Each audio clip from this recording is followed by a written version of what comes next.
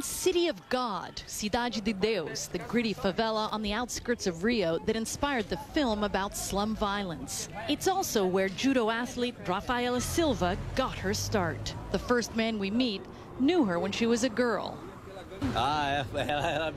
She was a fighter, he says, a warrior like you just saw.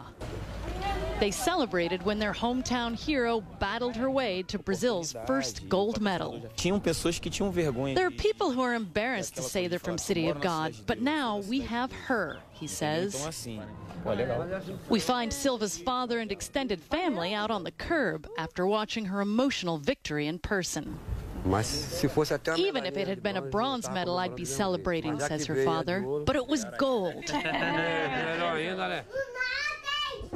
This is the house where Rafaela was born. She lived here until she was 8. Now her aunt lives here with 4 children, and she comes back to visit all the time. Her cousin's now planning a giant barbecue. With every phase, we just got more nervous, he says. It was like we were on the mat with her. The local hero also celebrated by the kids at the gym down the road where she's been training for years.